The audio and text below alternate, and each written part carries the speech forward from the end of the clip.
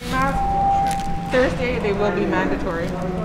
In Toronto's transit system, masks will soon be a new reality, here and in every enclosed space in the city. We know we are at a critical time in the fight against COVID-19, and that we must do everything we can to avoid the flare-ups that we've seen in other places.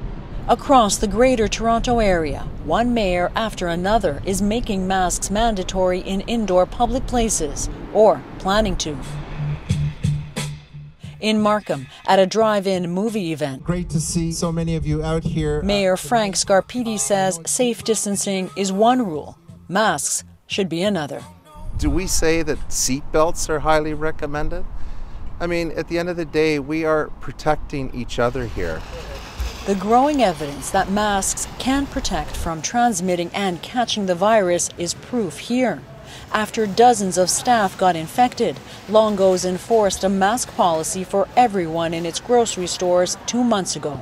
We think that wearing the masks of team members and customers has made a big difference in that we're not getting the transmission within the store. So we're really happy that we made that decision.